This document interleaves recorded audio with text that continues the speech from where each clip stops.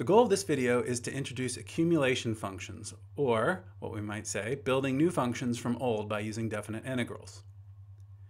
But first, a note on helper variables. Suppose that you were looking at the summation of k squared, k equals 1 to 3, and n squared, n equals 1 to 3, and you ask what's the difference between these two summations. Well, if you unravel the sigma notation on the left-hand side, you're going to get 1 squared plus 2 squared plus 3 squared, which gives you 14. And of course, if you unravel the summation notation on the right side, you're going to get exactly the same result. But perhaps more important than noticing that you get the same number is that even before you evaluate the sum, you should notice that really what both of these notations give you is the same procedure, which by itself, if you looked at the sum 1 squared plus 2 squared plus 3 squared, has no reference to any kind of variable name like k or n. So what's really going on with this summation notation is that you can think of this variable n or k or whatever you use as a sort of placeholder, and the name is really irrelevant. What you really need from this notation is 3 bits of information, really. What's the rule for calculating terms? Where do you start? And where do you stop? And if somehow your notation gives you these 3 bits of information, then the variable name is really quite irrelevant. Let's look at an analog with integration. What's the difference between these two definite integrals? You can probably anticipate the answer already, but let's just look at the details. If you evaluate the definite integral on the left side, we can do this using, say, the fundamental theorem. We can find an antiderivative of x squared, 1/3 x cubed, substitute 3 and 1, and we're going to get 26/3. And of course, we could evaluate the right-hand integral using the same method. Find the antiderivative 1/3 t cubed, substitute 3 and 1, and we get 26/3. And once again, perhaps more relevant than noticing that you get the same number in the end is really these are both notations which are telling you about a process, and that process, even before you get the answer, is the same no matter what your variable name, x or t. So you can think of this integral as something that perhaps doesn't deserve a variable at all. It's the same story as our summation question. The variable name is irrelevant. What does this definite integral symbol need to tell you? It needs to tell you which function are you trying to integrate, and you need to know where do you start and where do you stop. And somehow, if you know all this information, then you have enough information to evaluate the definite integral. By the way, what does the definite integral give you? It gives you a signed area. And if you look at the picture on the left, you'll notice that nowhere in sight do we need to give a name to the variable along the horizontal axis. In other words, the variable name is intrinsically useless to this process. You just need to understand the function and the interval, and if you can calculate that signed area, there's no reason to even give a name to the helper variable in the integrand. Now on to our new definition. So we're going to think about the general process of finding new functions from old, and we're going to draw an analogy with something you're quite familiar with already. Sometimes it's really important for us to take an old function lying about, and from that old function, find a new function that describes some feature of the old function. This sounds very abstract, but you've already become quite familiar with one, and that is the tangent slope function. So given a function f, you want to find, in many cases, a new function, the tangent slope function, that describes what? Well, it's a function, the value of which at any argument x is the slope of the line tangent to the graph of f at x. That's a mouthful. Of course, it's much easier to sort of imagine what's going on with a picture. The value of the tangent slope function at a particular x is just the tangent slope. And if you change x, you're going to get a different slope. So here's your function. You choose the x, and the value of the tangent slope function is the slope of the tangent on the graph of f. Here's our new function. It's going to be called an accumulation function. It's a function, the value of which at any argument x is the signed area under the graph of f on the interval from 0 to x. Once again, this is a mouthful, and it's probably much easier to just take a picture. You take your old function f, and for any particular value of x, the value of your new function is going to be the signed area on the interval from 0 to x. As you change x, you're going to get different values. So generally, once you've picked an x, the value of the accumulation function is going to be the signed area on the interval from 0 to x. Now, we should point out that we could use some other starting point. We're not obliged to start at 0. 0 is often used as a starting point, but you could start anywhere in the domain to build an accumulation function, and we'll say more about this in a few moments.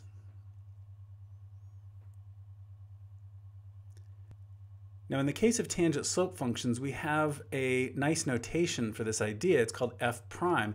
Notice that the notation for derivative is actually reinforcing the idea that your new function has something to do with the old function. So it's f prime. It's a new function that's based on the old function. At this point, you've been using shortcuts to evaluate f prime of x, like the power rule, chain rule, and so on. But remember that the foundation of the tangent slope function is that it is calculated as a limit of secant slopes. So here's our definition. F prime of x is equal to this limiting value as h goes to 0 of f of x plus h minus f of x over h. It's a limit of secant slopes. And you'll notice that the argument x is what you really care about, because you choose the x, that's going to change the value of the tangent slope. But there's another variable in this formula here, h, and we can think of that as being one of these helper variables. In other words, its name doesn't matter. If we called this u or t, it just would not matter, because the limiting value at the chosen argument x, that limiting value would be the same no matter what you call the little helper variable that sneaks up to x. Unfortunately, there's no standard notation for accumulation function, so we're just going to call this function a. But there is a way, a very well-defined way of calculating this. Since we're looking for a signed area, we need a definite integral. So we're going to evaluate a of x by integrating on the interval from 0 to x the function f. Now you'll notice that x is the argument we care about. You change x and you change the signed area in question. But there's another variable floating around in this formula. It's t here, and we can think of that as just a helper variable. And you will notice, just as we discussed moments ago, the name of this variable is irrelevant. We could call it u, we could call it w, we could call it box and not even give it a name. So try to keep that in mind as you move forward. What's really going on with this accumulation function, the variable you want to keep your eye on is x, because that's the one that determines the value of the function, and the name of the helper variable is irrelevant. So here's our definition based on an accumulation that has a starting point at 0, but you could ask what happens when you change the starting point. So let's just talk about that for a second. What's the difference between this accumulation function and this accumulation function? Please note what we're asking here. We're building two different accumulation functions using two different starting points. So we're using k in the first instance and l in the second. Notice, however, we are using the same integrand. It's the function f in both cases. Let's get a picture of what's going on. Suppose you have some function f, and you start your accumulation at l in one case, and you start it at k in the other. So here's a picture that simultaneously shows us the value ak of x and al of x. And as you change x, you're going to change the value of both. And what we're interested in is the literal difference between these two functions. So we're going to take al of x minus ak of x. Just plug in our formulas in terms of definite integrals, and let's just see what we get. The first thing we'll notice is that we can use a law of integration that says if you integrate a function from L to x, we could of course break that into an integral from L to k and then add the integral k to x, and the sum of those two integrals will give us the original integral. And once we do this, then we're going to cancel out these contributions, and what's left is this definite integral from L to k. Please notice that L and k are constants, and so this number is a constant, and it is in fact the difference of the two accumulation functions. So the difference is literally, in other words, you take one minus the other, and that difference is literally a constant, and that constant can be interpreted as the signed area of the original integrand function f from L to k. So here's a fundamental question. What does an accumulation function measure? And the quick answer is net change. Let's take a look at a concrete example.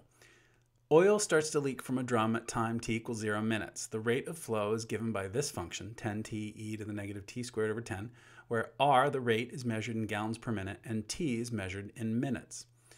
How much oil flows from the drum from time t equals 0 to time t equals x?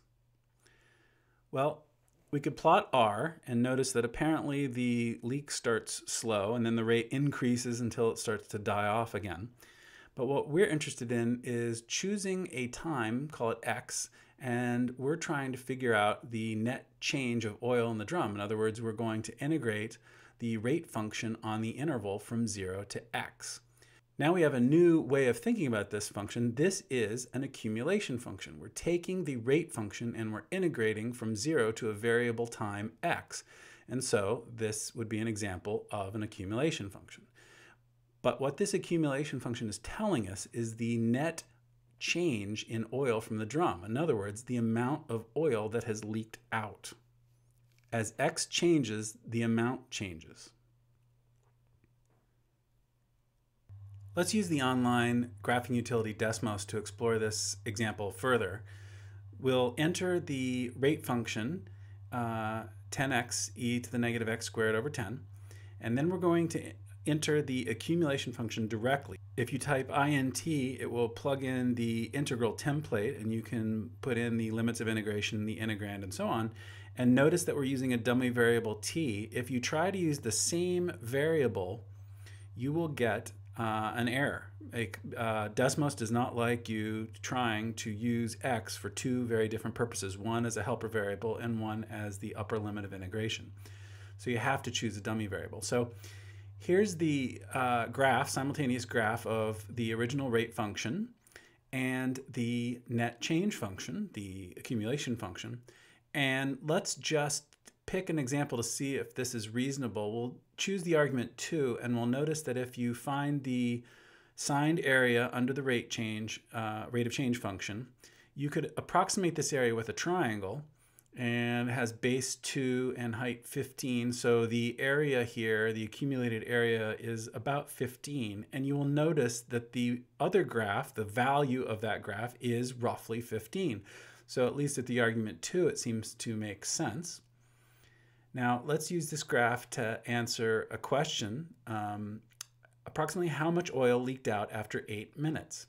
So we're trying to figure out the accumulated area under this graph. Well, if we believe the accumulation function is doing what it's supposed to, instead of trying to approximate that area, we should just look at the value of the function a itself.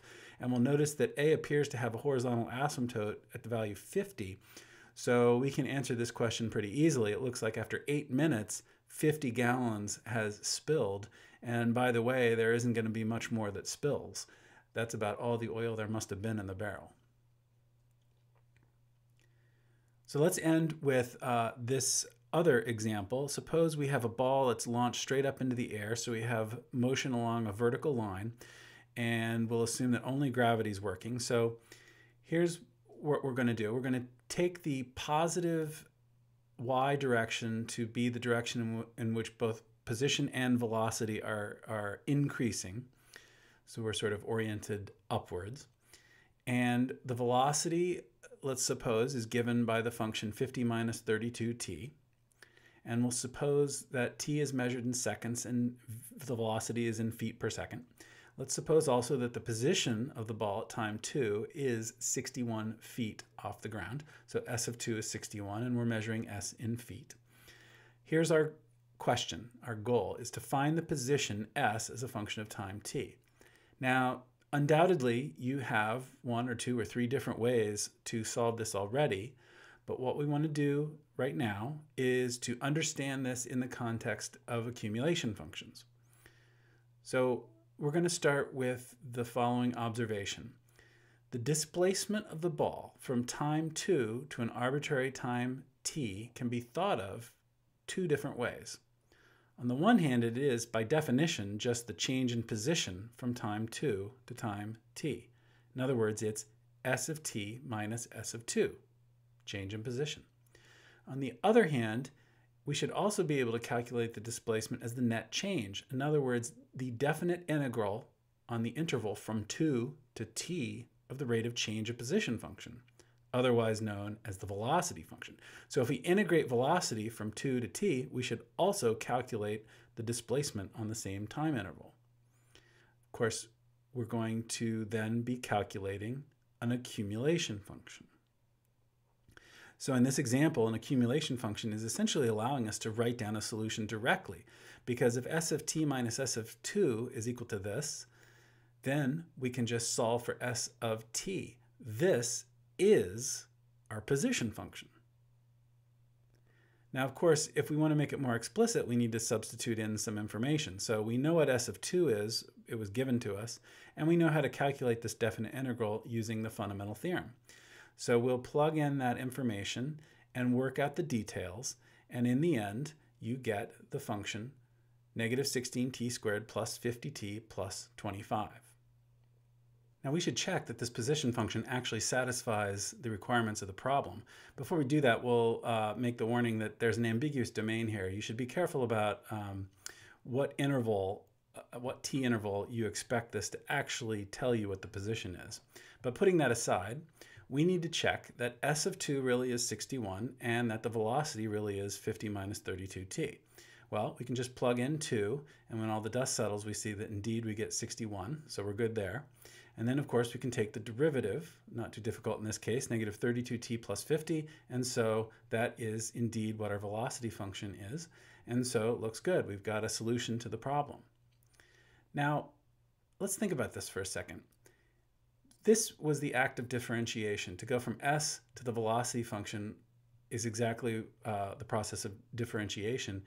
But what did we do to find the position function? We accumulated the velocity. So we took the velocity as the integrand for our accumulation function. So this leads us to wonder, is there a relationship here that generalizes? So is it true that you take a function and you use it to build an accumulation function? Is it going to be true that when you differentiate, you get back the original function? Because if that's true, then accumulation functions are really nothing more or less than antiderivatives of the original function. And the answer to this question is yes, accumulation functions are always going to give you antiderivatives, but that's the subject of a different video.